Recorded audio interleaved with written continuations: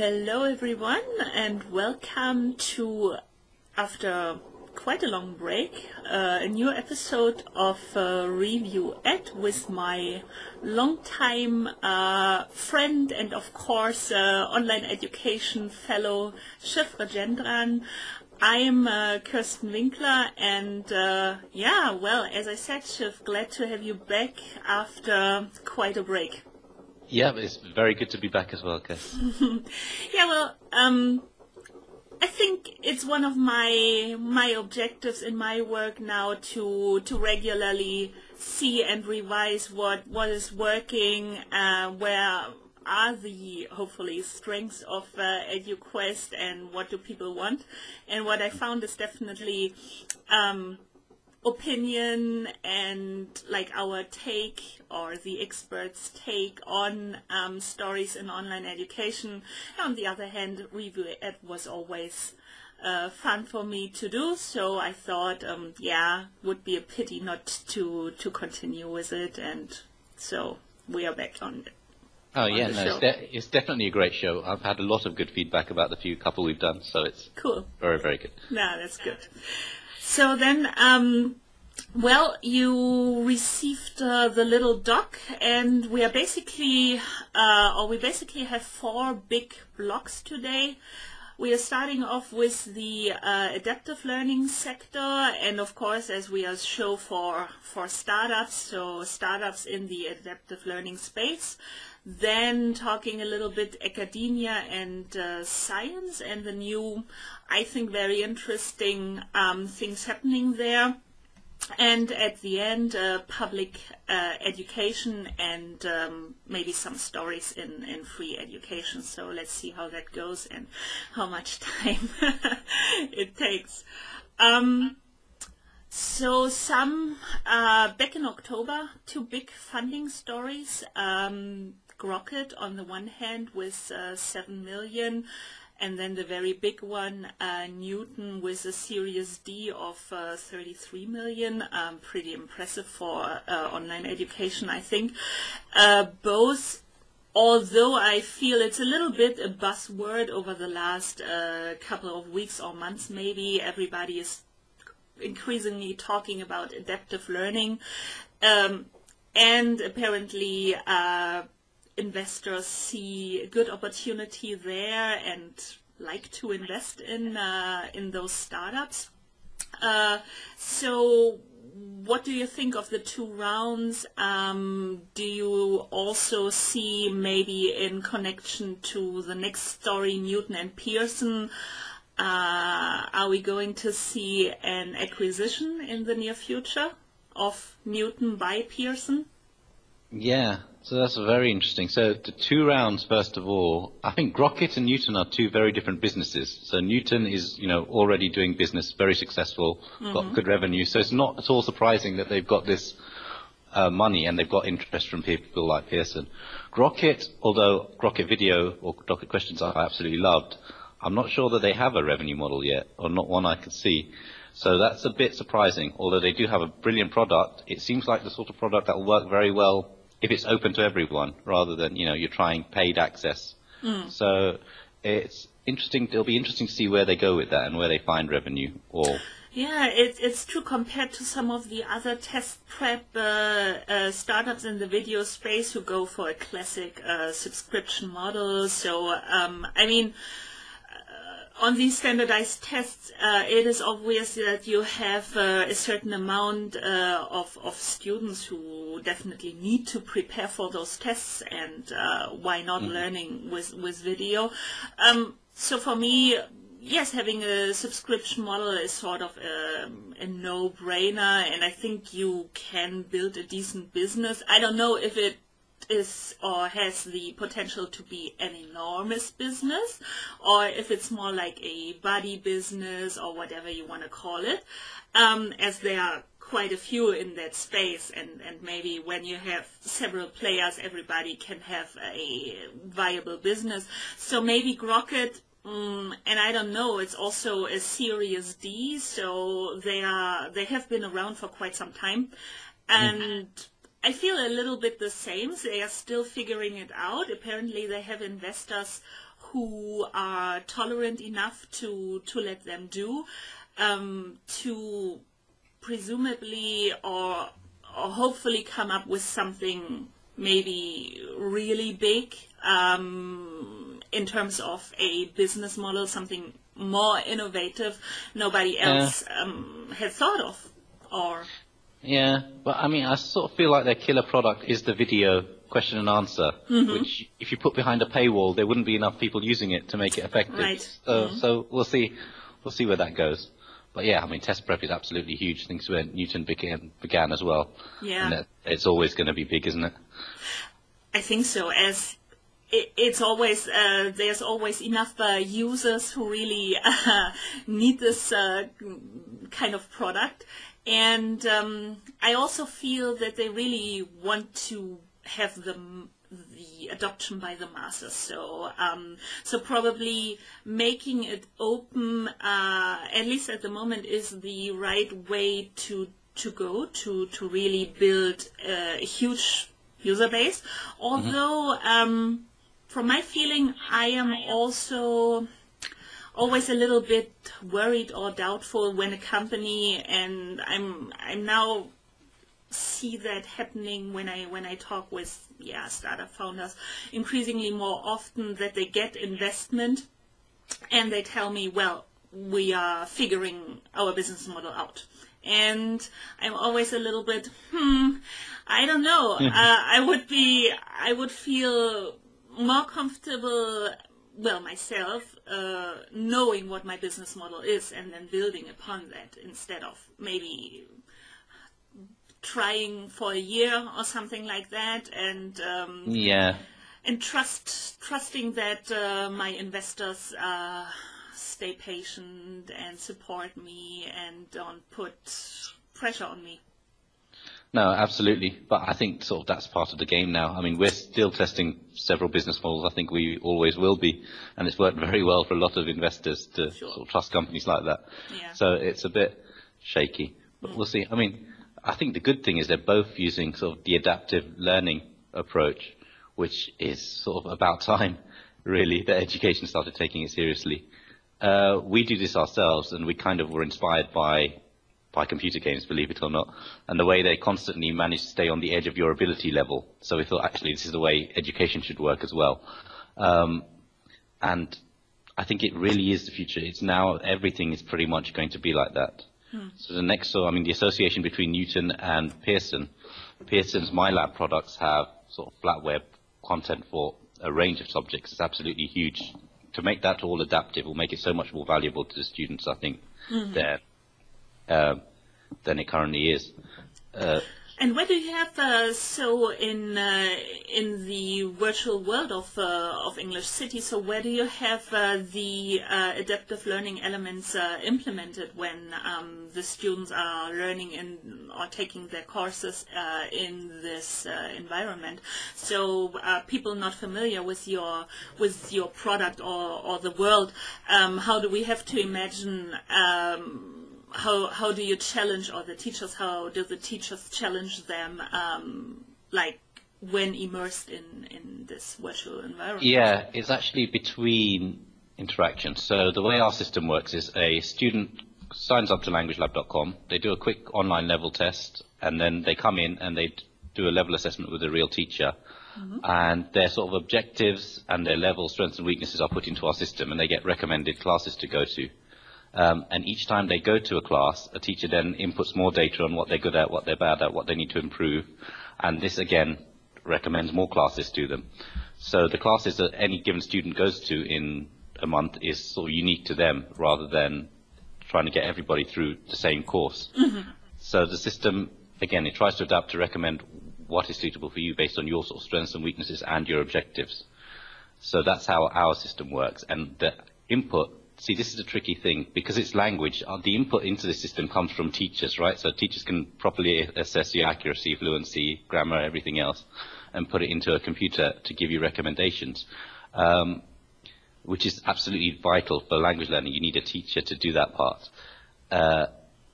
These guys, Newton especially, they're applying their adaptive algorithm, which is entirely automated, to language learning, it makes me think it's more a blended product. Certainly Pearson's My Lab, it's designed for the teacher in the classroom to use with their face-to-face teaching rather than a standalone solution.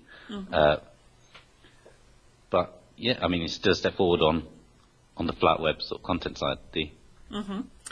Yeah, and I mean, Pearson, obviously Newton is not the only company they are working together with, but I think they put themselves in the position to try out different things in different fields of or aspects of learning, then see what they like. And I mean, I think they are also an investor in Newton, so they definitely have a word to say, I suppose, in what direction the company is developing, not only with the collaboration with Pearson, but probably have some impact on the overall strategy. And yeah, I mean, they are in the position to see and evaluate. Do we like it? Do we like it enough to maybe even buy it? I mean, a company with that much funding under their belt now, there's only very few players, I think, specifically in education, who are making these big investments and that have enough money to maybe acquire Newton. Do you think that could be something interesting to Pearson, let's say within the next 18 months? I definitely think so. I mean, Pearson have this long-term strategy to be an entirely digital publisher, and they need sort of things like this to do it. So they're very aggressive at their mergers and acquisitions. Newton, again, is a great business. They've already proven themselves largely. They're just scaling now. And it's a mutually beneficial partnership. So Pearson are in a lot of other markets, a lot of other subjects that Newton are not, and they can sort of help them get in, give them an easy in to get across all these verticals. That's true, so it'll be mutually beneficial for both, I think, if they do that, go down that path. And certainly, like you said, Pearson are one of the few people in the education space that can write that check to buy a company like Newton. Yes, and I mean, they have proven what was their latest acquisition. I think it was something close to the 300 million mark. And if we sum up all 4 rounds of Newton, they must be somewhere close to, I don't know that exactly now, but I think towards the 70 plus million. So, and as you said, they are performing rather well as a business. So, who can write an X by X so and so check? I think, that's something. I mean, it wouldn't surprise me that the discussions already happened behind the scenes for Pearson to make this big commitment for to. They probably want to see how it works now with together with the courses, Pearson and Newton, and this integration, and then probably have all options open and simply see whether they like it enough to actually buy it, or if they have it run as a successful but still sort of separate company. Yeah, definitely. Yeah, and what do you think of the last story? So the last funding just announced, I think, 2 days ago on December 7th, the 11 million for Dreambox. So again, a startup in math education, but catering the K-12 sector, and also have this concept of having a strong curriculum adapted to each of the 50 states in the United States, but still taking into consideration and serving the individual needs of each child in the class. Do you think this is sort of a trend, having something in STEM, as it's so highly pushed, at least over there in the States, that everybody goes into math and science now and a little less in languages? Or is it just like periodically as always? Yeah, I think maths and sciences probably lend themselves better to this type of environment than languages do. I think that's the trick that everybody spotted. So and obviously, every high school child needs a good maths and science school, or they need English too, but so there's a big market there. Again, I've not really tried Dreambox, but it's very catered to K-12 curriculum, so it makes me think it's it's making the best of the system that's there rather than being something revolutionary, if you like, or disruptive. But yeah, a step forward is always a good thing. I think from what I've read is that they sort of enhanced existing curriculums, but always when you cater public education, you must work within the framework of the 50 states, which I think, or I imagine, is rather complicated already to have it comes the worst case scenario having 50 different curriculums. And I think they concentrated of enhancing or focusing on the strength, and then as you said, adding this element of adaptedness to the individual child and their needs, so sort of then also facilitating the teachers' lives rather than having something really, really new. But seems to be something solid. I think investors can understand easily. Absolutely. So was probably also a good thing to pitch it that way. Yeah. Absolutely. I mean, the market's already there for them, and it's absolutely huge. So it's a brilliant move on their part. I think adaptive people don't really have a choice now, but to do something adaptive. Otherwise, all you've really got is a textbook online, and then what's the big advantage of a textbook online if the students already have textbooks, or they have they're sitting in classrooms without computers in front of them. So you need to add a lot more value now to sort of do an online product. So I think we're going to see everything almost have this adaptive nature to it. Let's move into our next topic around academia and science stuff, which also seems to take off or attract much more discussion around it. And the first thing I would like to talk about is academia.edu. So they raised another round of 4.5 million, which sums up to a total of almost $7 million. And so their take seems to be, without having it tried myself, but they say to publish academic papers takes a long time, sometimes several years. It's the only way to gain reputation in the world of researchers, scientists. And what they are going to do is not really a replacement for publishing those papers, but they want to make the interaction between researchers all over the world easier, more time efficient, so that they can talk about their newest findings, newest research on the platform, on this social network of academia.edu. What do you think? Is that something the world needed? Does it democratize scientific research?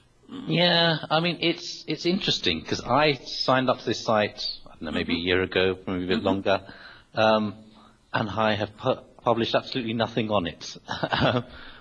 And I've seen a few people have. I get messages every week saying new people are following me, but there's nothing there to see. And the issue for me personally is that, content's already going to my blog, the company blog, company white papers. I don't really get around to putting it here as well.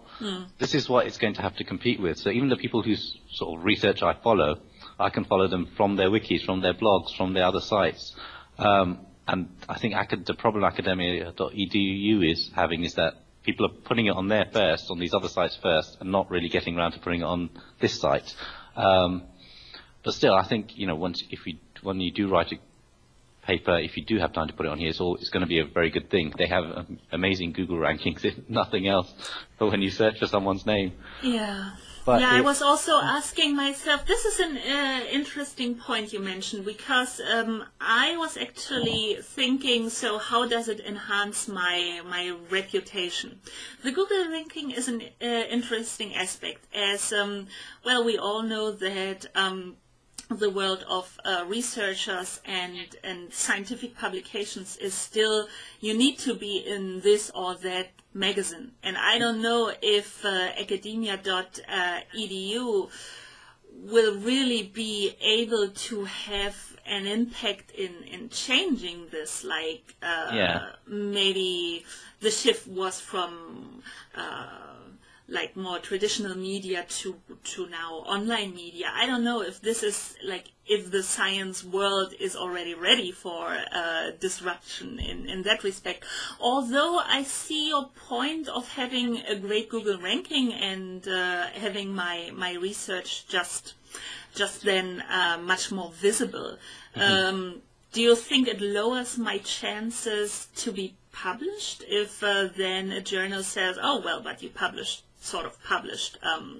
over there first, so we want exclusiveness? And no, not really. I don't think academic journals will be too worried about the exclusiveness. Mm-hmm. I think, if you see something in an academic journal, you know it's been peer reviewed, and that gives you a sense of its quality. Mm-hmm.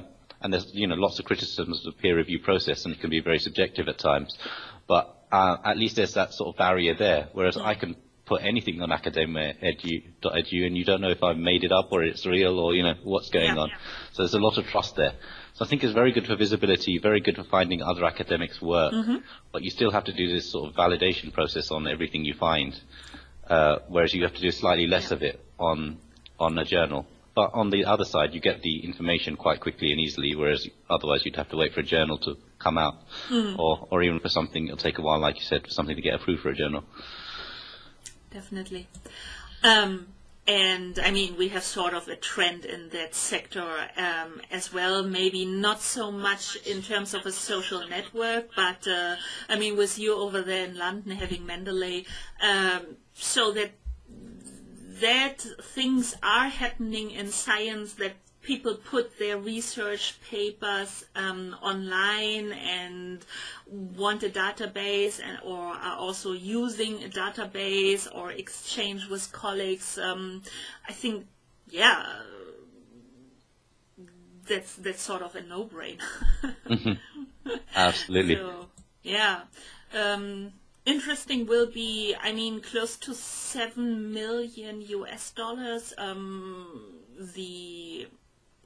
The business model will be interesting to see. Is it similar to a story later on at Modo, being a more closed social network for a certain or specific group of people? Mm-hmm. So to make the difference with Facebook being too wide, everybody is on there, not really serious talk is taking place there. But I mean, we also saw Ning, and so will it be possible to have a social network with a viable business model other than ads or that's a very good question. Like that? I guess they could try something like a pay-per-publish model. I mean, one thing I really do like about this site is, say if I publish an article in an academic journal, it goes out in that journal, and then after that it becomes very difficult for people to find. They have to either pay a lot of money for it or on the journal's website, or there's nothing else they can really do. You have to pay a lot of money on the journal's website. I would much rather put it out there for free for everybody to be able to see. Mm-hmm. And this allows me to do that. And if they say, you have to pay $2 to put it up there and we'll host it for you for life, then, I mean, it would be worth my time. Mm-hmm. So I don't know how much they would have to charge to make that worth their while, but that's a potential model for them. Let's see the next two stories sort of as two opposite approaches to a little bit the same thing with science exchange and late night labs. So late night labs probably more sort of in the direction of English City as well, creating a virtual lab, so having science experiments, the experience taken online without having the real life explosions. I have to say that I kind of like the idea. I could see that in a variety of cases, not only in K-12 or higher ed, but actually also for sort of private people who want to brush up their knowledge in various different science subjects, whereas the other one, the science exchange, is more like you share facilities if you don't have the and we all agree, I guess, the equipment is often very expensive, so why not share with another facility, another university or college, and work together on some of the projects. So do you think there's a basis or ground for both approaches? Do you think eventually one will have the edge over the other, or simply what approach do you like better? It's interesting. So they both seem to be very, very different. So one lets you find experiments from all sorts of places, or even pay for experiments and contribute to them. The other one is an online simulation kind of tool, which seems to be aimed at kids. Is that correct? Yes, at the moment, yes, although they say towards the end of the article that they could imagine it in different scenarios as well. But at the moment it is more targeted, which probably makes sense. Yeah, so, I mean, what I thought about Late Night Labs is I was sort of playing around, doing little experiments. And it sort of tied you to this paradigm of beakers and little bits of metal and thermometers and really, when we're teaching kids science, we only use those things because you're stuck in a classroom. You can't crash a car into a vat of acid and see what happens. Well, we saw what happened yesterday with Mythbusters and the Cannonball in where was it? Near Dublin. Oh, really? Yeah. So it missed the target and it went through a couple of houses.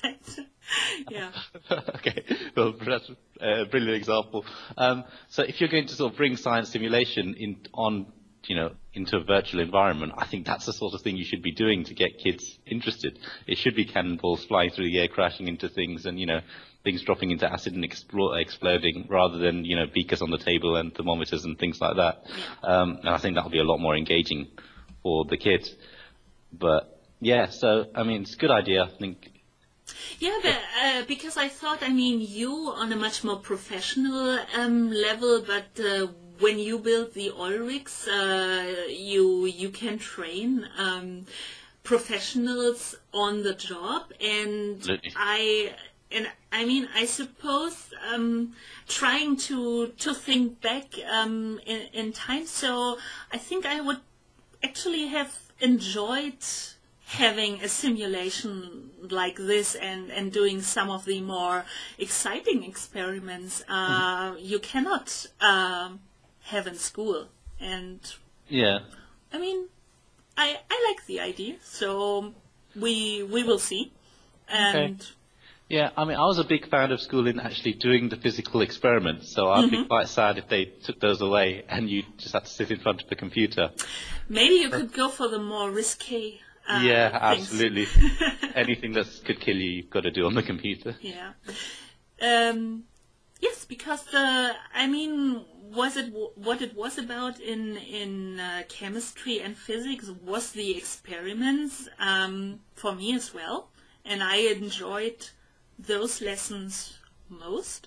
So I guess I would enjoy doing some of this stuff either as homework maybe, or some extracurricular activities on the internet. Actually, why not? Yeah, we'll see. It's still pretty new. So. And I think a lot depends on how the teachers use it. If they give the kids a set of problems and say, okay, now here's this simulation, try and find it, we might get some interesting results rather than trying to teach up front how different things react. Yeah. So, Shiv, let me ask you, how difficult is it actually to get into college or university in the UK? If you're European, I think it's not very difficult at all now. It's probably difficult to get into the, very top ones or the extremely popular courses. But in general, I think it's very, very easy. Yeah, so it seems to be different in the States, at least, to get into the college of your dreams. And our sponsor this week, acceptly.com, helps you to do exactly that. So they say that they can even enhance your chances to going into or being accepted in your target college by 80% through guiding you and giving you little challenges and tasks to work on every day to actually make the application process more successful for you. Do you think this is something students, specifically if they want to go and be accepted in US colleges, need, and they want to do this process online? Could you imagine that? So let me understand this a bit. So it's kind of like coaching to prepare you for your university exam. Yeah, so they have like expert coaches. Most of the time you're challenged that they give you little tasks depending on the profile so we are in the adaptive learning again. So you fill in a profile obviously with your objectives and what you want to achieve, and then being in this process of 2 to 3 months prior to entering college, they tell you today you should work on this and that, and our experts recommend that you work on this task, for example, or write this again, and therefore actually boost your chances to be accepted really in the college or from the college where you want to go. No, I think that is a great idea, and we have a lot of students training with us learning English with us because they want to get university acceptance in here, UK, US, and something like this that actually sets them apart would be quite good. Obviously I haven't tried it yet, but in principle it sounds like a brilliant idea. We're not in the target age group anymore. No. But I want to thank them for their support, and you can find them at acceptly.com, and they are also at acceptly on Twitter. So say them thank you, and we thank them for their support of EduQuest. Okay, so let's have a look a little bit into the free education model. And well, I think many people have done it over the last couple of months, and the Khan Academy is in everybody's mouth still. And I mean, I wrote a piece on Big Think, actually focusing on the economics of education, as many people are discussing the educational value and the knowledge tree, of course. Khan Academy has built and is continuing to build.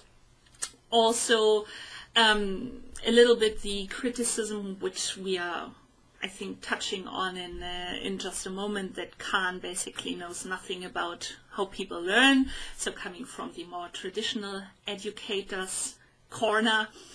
But actually isn't that great that Khan Academy, with the grants from Gates Foundation, O'Sullivan, others, I mean, they have raised, I think, currently around 11 million, if I'm not completely mistaken. Wow. They still maintain this not-for-profit. Isn't that still a great thing that many people overlook when they discuss Khan Academy, that they still make education accessible, well, on the one hand via the videos that are still entirely available on YouTube. On the other hand, also with the knowledge tree education free for anybody who wants to educate themselves on a certain topic. No, absolutely. I really don't understand when people criticize sort of a free education product. It's, you're not obliged to use it, and they're putting a lot of valuable videos up there for anybody to use at any time they want, and it's really up to you how you use it. I mean, it's criticism like Khan doesn't understand how people learn. It's, it's up to you how you use the video. He's not forcing you to do it in any particular way. So, yeah, I mean, that sort of really sort of baffles me of why there's any criticism at all of free content. I think that's coming from the traditional educator side, as I mentioned before. People who are, not overly happy that their efforts maybe in the world of education are a little bit overshaded or shadowed by Khan now made the savior of learning. And I think this is somehow a role he didn't pick himself from the beginning. So he was sort of either pushed or he slided a little bit into this role, and now he is somehow adopting it, and I don't want to overly defend him. I mean, of course, he has a certain way of acting and saying, I know that there's research carried out, and why not? I probably won't have a look at it for Khan Academy. So it's always in a certain style. But on the other hand, if everything was so great before, we wouldn't have needed a Khan Academy, or he wouldn't have had such incredible success. So if any traditional educator, or not any, but a considerable number, had put their lectures on the internet and made it freely accessible for anyone. Yeah, I think, he has been disruptive in a big sense, in that I think the role of the traditional education now is changing rapidly from delivering knowledge to actually giving sort of one-on-one feedback and sort of personalized support and helping people when they're stuck. And that's still a very valuable role. So I can't see teachers disappearing in any subject in that function. You'll still need the feedback, you still need the support, you'll still need the inspiration that great teachers provide, even if the computer can provide you with all the knowledge. So I think, teachers really need to see themselves as fulfilling that function. And if students can gain the knowledge themselves before even coming to the classroom, then they'll get much more value from the class and the time with the teacher. Absolutely, already coming with a certain level, and the teacher can then really concentrate on, I think, what will then be most interesting for both parties involved. So really concentrating on some sophisticated points, some discussion, and not, nobody, I suppose, enjoyed in their school life. The teacher, I suppose, was teaching this very lesson for the last 10 years. Yeah, So. No, absolutely. And that really doesn't even work. We've been talking about adaptive learning. If you've got a class of 20 people, you're going to be going too fast for half of them and they're going to be lost, and too slow for the other half and they're going to be bored. So you're kind of stuck. It's much better, if the students can learn the information themselves and come to you at a certain stage when they need help. In this article on the criticism on Khan Academy, or Khan himself, rises, I particularly disliked one passage where in which the author stated, so I didn't mind as long as he maintained the YouTube channel with first a few hundred or then a few thousand videos, as other educators put their stuff on the internet as well. He then says, or he continues to say, I had to step up as soon as he was sort of taken into the public education space in the States. And I thought, so, Wow. So this person completely, I felt, at least reading it, maybe it was just not, it was just phrased in a little an unfortunate way, but I read it like this, when you're doing educational video, that's inferior to real teaching anyway. Yeah. So we don't care about this sort of educational material. And I don't know. Yeah. I think that's missing a little bit what has been going on in online education over the past years already, and is sort of coming from, which I can understand, traditional point of view, but I don't know if some adoption of like new ideas, new movements wouldn't be only beneficial to everybody involved in education, and not staying in their silos of, well, we are in public education, we are in higher education, we do something online, we are a startup in education. I feel the people have to sort of first start speaking with one another, and then also working together more frequently, and also accepting other approaches and other opinions. Definitely. I mean, I think it needs to be seen as an opportunity to try something new that you may add value, you may discover something doesn't work, but you need to try and learn all these things, and it's part of being a teacher. You know, I'm sure it's possible to use these videos in the classroom in a way that was bad and not helpful. But then again, that's down to the teacher. So, you know, I think teachers need to become, or at least most societies, more professional than they currently are. We've got to stage, especially in English language teaching, where a lot of schools, you go into a classroom, you're given a textbook, you go for a passage, and sort of most of the skill you'd expect from a teacher has been taken away in that process. It's a bit like factory production line. And if you stick these videos into that sort of process, you're going to get a bad learning experience. So, but with more professional teachers, like you said, you can consider new approaches, you know, experiment, learn new things, see what they're doing. Any tool can be potentially brilliant. So I absolutely agree, and I think it is completely unnecessary that people are afraid or worried that teachers are going to be replaced. There's always and will always be need for great teachers, just not for mediocre teachers. Absolutely. I can't remember where I heard the quote, but someone said if you can replace a teacher with a computer, you should.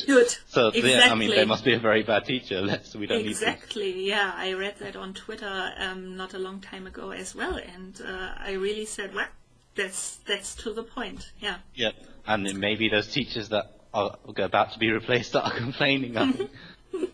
They should, yeah. Last story about the free education coming from University of the People, making sort of putting out a press release and also some numbers comparing. And I mean, I mentioned that Khan Academy have raised 11 million. We talked about the enormous 33 million of Newton, 7 million of Grocket. Dreambox 11, so basically we are not missing big numbers currently in education. So coming from the University of the People, that 6 million are actually sufficient forever, so not per year, forever to educate the world. And I was sort of surprised, although I have to say I didn't think about it. How much money do you need to educate a big number of people and make a big impact? However, I was surprised that it was only 6 million compared with some of the sums and numbers we are used to talk about today. So basically taking free courses from MIT and other well-known universities, having educators working for the University of the People for free to streamline the freely available material, to work with the students, have the peer-to-peer, so the student-to-student work, and then actually allowing a big number of people coming to an at least undergraduate degree in computer science and business administration, and we will see what they are going to roll out as their next study program, I think is a great thing. And no, absolutely. And surprisingly low number. It's an amazingly number. I mean, if that's true, I mean, I'm sure they can make that in corporate sponsorships quite easily every year. That's also in one-off. But, I mean, it's a brilliant idea. I really hope it will work. I can't help be skeptical about sort of the sum of money and the sort of magnitude of the task involved. But, I mean, it would be amazing if they can pull that off. Yeah, I think as it's really depending on the country, the students pay an administration fee as low as between $10 to $50 for the courses, but then taking free courseware, and the University of the People is in the fortunate situation that apparently there are enough educators who have the time and who are paid through their day job, who then have the qualification and the time to dedicate to this project and work apparently entirely for free. So, yeah. Yeah. To the education must be free slogan. So you're not really educating the world. A big part of the world is paying money to be educated, which is subsidizing this other part. Yeah, which is a nice model. Which is, yeah. It's there. But yeah, and we'll see. I mean, I think staffing will be their big challenge in maintaining quality, but hopefully you can do that just if they have enough. I'm thinking some years in the future, if the same could actually happen, what we see of university alumni now being successful in life and who want to give back and thank their university. So I imagine if somebody in India, thanks to University of the People, was able to succeed and make their undergraduate degree and then probably having, a plethora of more opportunities than compared not having it, and who then says, for example, now I'm successful in life, so I give a couple of 100,000 maybe, or even 1 million, and open this form of education to then again so many thousands of new students. That would be great. Yeah, definitely. I mean, it's the sort of thing where the Gates Foundation or Wellcome Trust could easily sustain it for a good while. I'm wondering that sort of the culture of giving back to your university, how big that is outside of the USA. Yeah, we always only hear it from the States, I have to say. I mean, they're trying to develop it here, but it's very, very small still. And it's sort of, I think, wealthy foreigners subsidizing things rather than people who've done well here. But, I mean, who knows? In the future, hopefully, we'll be as generous as the Americans are to their universities. I'm not sure. Why do you think this mindset was able to be developed, mainly in the States? Because, I don't see it here in France. I don't know it from Germany. I would have never thought of, to be honest, of giving back to my university, big scale, let's say. Yeah, I mean, I have no idea. I think America, perhaps, some of the universities are set up as charities and non-profits and private organizations that need public donations to exist. So they've had that culture for a very long time, whereas it's not been the case over here. Probably this whole thing of charity fundraisers in your life. I mean, you start at preschool, do something like this, and then at every age. So I think, it's part of their DNA, probably. I think what's happening in the UK now, because university fees have just gone up quite a lot, is people are now seeing it as more of a service rather. I'm not getting something from the state, I'm paying my money and I'm getting something back. So it's hard to see how that would fit in with the sort of, now I'm going to donate more money to you afterwards. I think only if you really feel you got the best education from the best people possible, then when you can say exactly, okay, this business course helped me to now be successful with my startup, for example. So then I could see that, and probably. They also have this ecosystem. I mean, we know that amongst entrepreneurs, mentorship, universities often already collaborating or working together with businesses. So you probably see, as a college or university student in the States, you probably, when you're good, see some opportunities and where to work and so on. Whereas here, when you graduate, I mean, you with Language Lab, myself, we created our own jobs. But otherwise, it's not that I could rely on my university of making me some contacts with people where I might find work or something like that. Yeah, that's definitely true. I mean, it's strange. So, Language Lab, for example, started myself and David. We met on our master's course at King's College. And Jessie, who's our head of education here, who you met in London, she did the same course a year afterwards. So there was that kind of networking going on at that level. I'm not amongst sure. Students, yeah. Amongst students. Yeah. Yes, I'm not sure how much was driven by university and how much it was more, us doing it, or David especially, from being American, from an American background, was more used to that way of doing things. So, I mean, hopefully we can develop it, and hopefully actually University of the People can develop it. But I think if actually lecturers from other universities are donating their time, there's no reason why it can't be successful. Yeah, I think so too.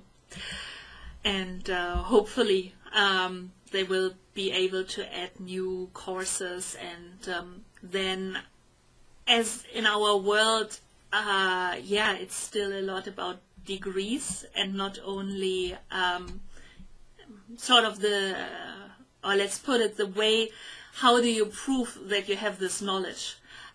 Still today, the least of the companies actually give you a chance to prove what you know, or to actually program something to prove when you're already filtered out by not having a certain degree or diploma.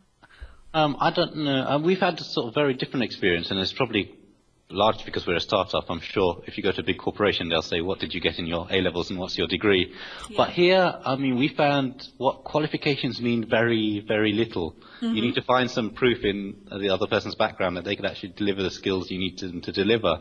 So, our coders have contributed to open source projects that, that allow you to verify that their coding quality is good, and their marketing people, when you search for them online, they should have good visibility and good presence. Absolutely. Absolutely, yeah.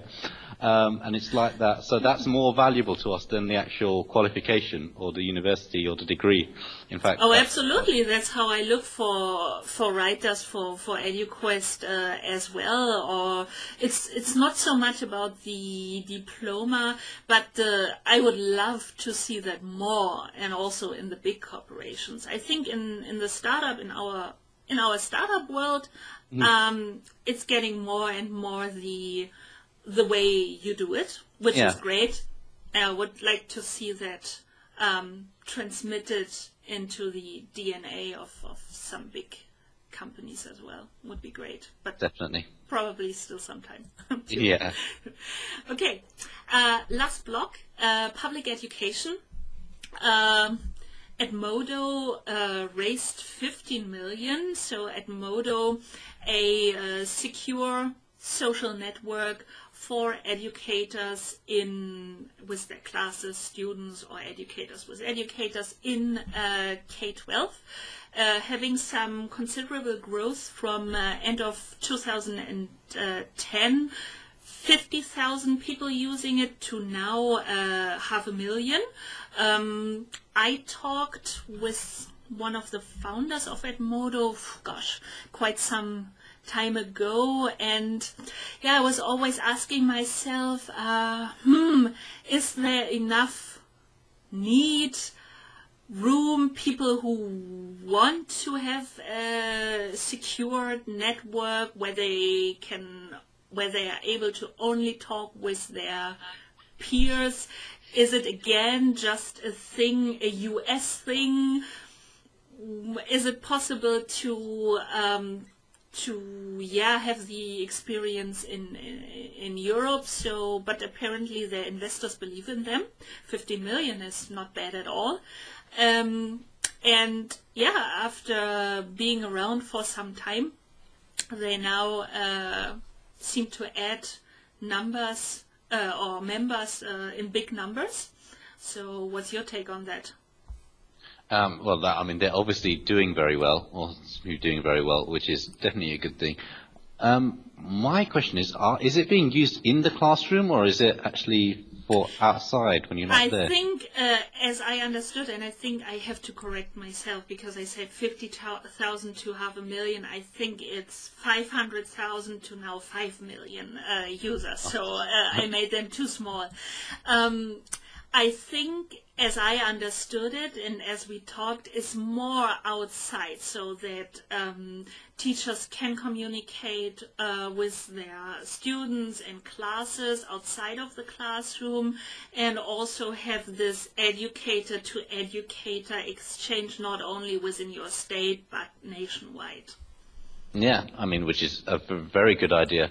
There's a lot of material the teacher wants to communicate with the class beyond the classroom, and this looks like a wonderful way of doing it. It's got the adaptive component, it's got the social component. Yeah. Did I see some game mechanics in there as well?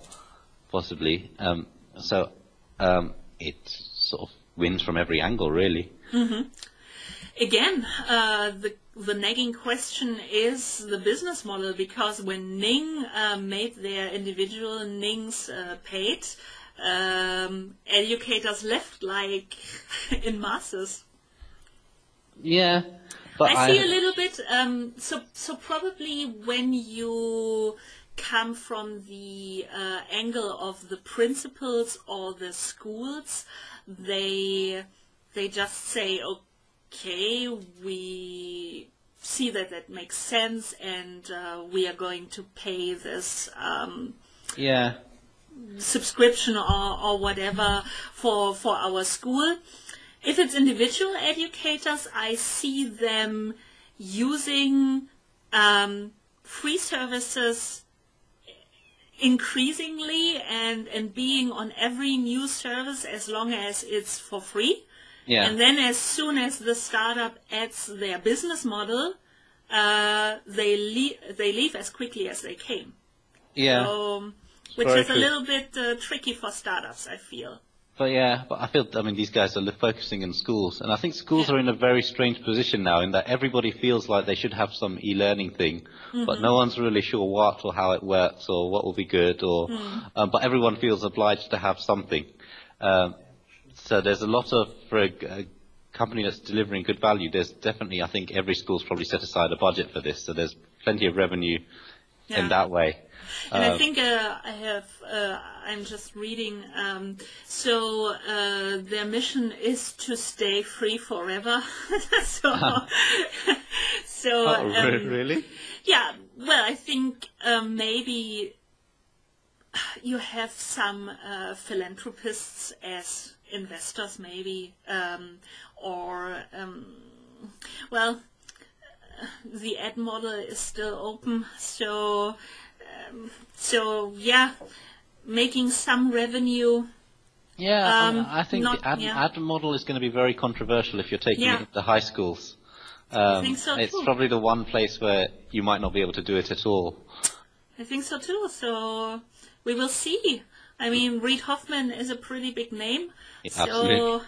Usually, or let's say he knows how to, or I trust that he know how to figure it out and and come up with something. interesting and maybe innovative. Yeah. Oh, definitely. Yeah, there seems like there's something crucial that they're not telling us, doesn't there? But yeah. Yeah. Okay, then Mastery Connect raises 1.1 million, and our last story I will reserve. Do you have some ideas on Mastery Connect? Again, it's one I haven't really used, and I'm not really sure what the differentiating factor here is between other things in this space. So it's kind of difficult. Again, 1.1 million is a small amount of money. Yeah. This is almost, I have to say, what is now considered coming a little bit. But this again is another story. Are we coming into this investment bubble? Before it was some solid angel investment. Now 1.1 million is almost considered as a seed funding. Yeah. So and they announce it like that they receive 1 million in seed funding, or over 1 million in seed funding, which, yeah, I think illustrates quite nicely a little bit this eroding ecosystem of the VC, the super angel, the angels, and the seed money. So it's pretty interesting to follow this. Yeah, I mean, their key USP seemed to be this real-time data, real-time feedback. Yeah. And how are they getting that? So is the student completing exercises online, sort of, and then providing real-time feedback? If that's the case, then, you know. Yeah, probably, and having this collaboration between teachers seems to be something a lot of people see value in. So here, teachers collaborating in developing those assessments, and then having again common universal standards applicable to each individual state. Yeah, we have to see. I mean, it sounds like, you know, there are big players in that space already, and they're sort of coming in with a very small amount of money, so they're going to have to differentiate themselves quite well to get anywhere, I think. But I mean, let's see. First round, they've got 1 million to play with. Maybe they can come up with something. Yeah. Last story, effed up. So a story from actually Alaska. So KTUU TV station brought this story to us, I think last week or 2 weeks ago. So basically, the college claims that they were able to track to the homes on the campus that fraudulent activities of downloading BitTorrent and so on took place. Their way to solve this problem is to simply slowing down all students' internet. What do you think? Isn't that mind-boggling? It is, and I think this is a problem that's never going to go away for universities. So, I mean, I remember when I was at university, it was when Napster was big and things like that. Yeah. And everybody was trying all sorts of downloading, and no matter what sort of restriction the university put in place to try and stop it, someone would find a way to overcome it and, you know, get through. And the university had all sorts of problems with, you know, bandwidth being used, viruses spreading, things like this. I think it's almost, so I'm going to say it's a fact of life. Students do stuff like this. Absolutely. And you can't completely block them. And I mean, and it's true, it was exactly my time at university as well. So, on the one hand, imagine, but that's a side note, imagining how big Napster has been or was, we have to say, and now not being around anymore is somehow weird, but this story is so in Alaska. I mean, illegal downloading, but BitTorrent works extremely well on a low bandwidth, so Absolutely. They don't do themselves any kind of favor.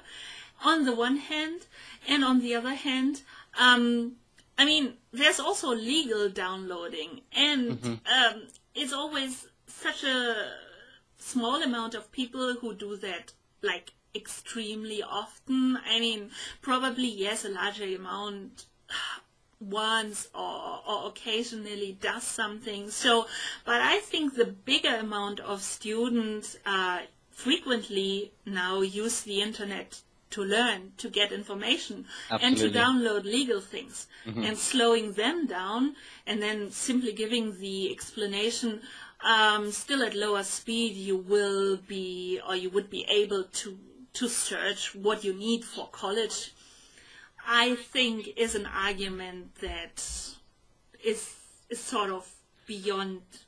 It makes no sense at all, does it?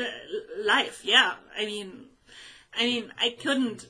I mean, you couldn't watch a lecture on the internet anymore, or even educational things on YouTube, and downloading, simply accessing data. I mean, we need, and we are so used to high-speed internet. I don't see that this is something they did themselves a favor with at all. No, I mean, I'll be very surprised if this policy lasts very long, because, I mean... Yeah, I hope it won't. But yeah, I mean, all the faculty are restricted, everything is basically going to stop, and really the guys doing the illegal downloading are still going to be using a large amount of bandwidth. They're just going to be doing it over a longer period of time. Yeah. So we'll see. I think they've underestimated the amount of free time students have to find ways around their security policies. But. And I mean, that's it. That stimulates their creativity. So, as you said, there will always be somebody finding a way how to get around, and yeah. Yeah, absolutely. It's not effective. Not at all. Yeah. That would actually put me off going to that university if I was considering. I mean, you're already in Alaska. Sort of one of the not against Alaskans, people in Alaska now, but sort of one of the most remote, cold places with a long winter I can imagine. So you decide studying there, and then you don't even have access to high-speed internet. It would be very upsetting and off-putting for me. Yeah. Yeah. Oh well. Well, yeah, hopefully they are going to rediscuss and eventually change that policy again. Good. Shiv, thank you so much. Our hour is over, but I really enjoyed doing this episode and having such a good talk with you again. And so tell us at the end, where can people find your work online, and where do you direct them to go? Languagelab.com is the easiest place. So we do English language training in the virtual world, mostly general English, business English, and we have aviation English coming out very soon as well. I don't know if that was in the newsletter. Oh, yes, you did? I read Okay. that on the blog, and we can only recommend your company blog, written by Jessica. Yeah. Very interesting. Interesting links to find, not only about Language Lab, but the whole online learning, online education world. So this is also a place to go. Is it blog.languagelab.com? Yep, blog.languagelab.com, and everything else will be linked from there. And Shiv is at Shiv53 on Twitter. Yep. So that's also a good way to find interesting links. And is that it, or any other place? That's it. Perfect. Yeah, brilliant. Brilliant. So once again, thank you so much, and I hope you've enjoyed it a little bit as well. Oh no, I've had a great time. And now I won't take any more of your time, as you're a busy CEO and have to lead a company. But thanks so much, and would love to have you as a regular on Review Ed again. Yeah, I would love that. Cool. Thanks a lot, Kirsten. Thanks It was so absolutely much. brilliant.